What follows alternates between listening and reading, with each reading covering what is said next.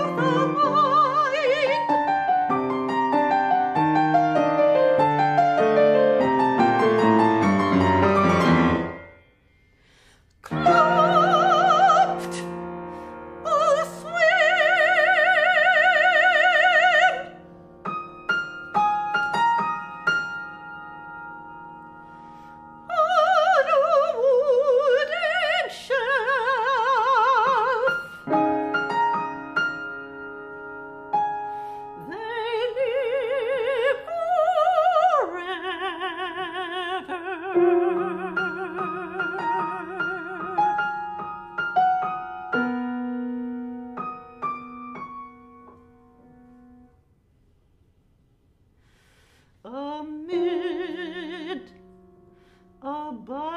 distant seas of deadly time.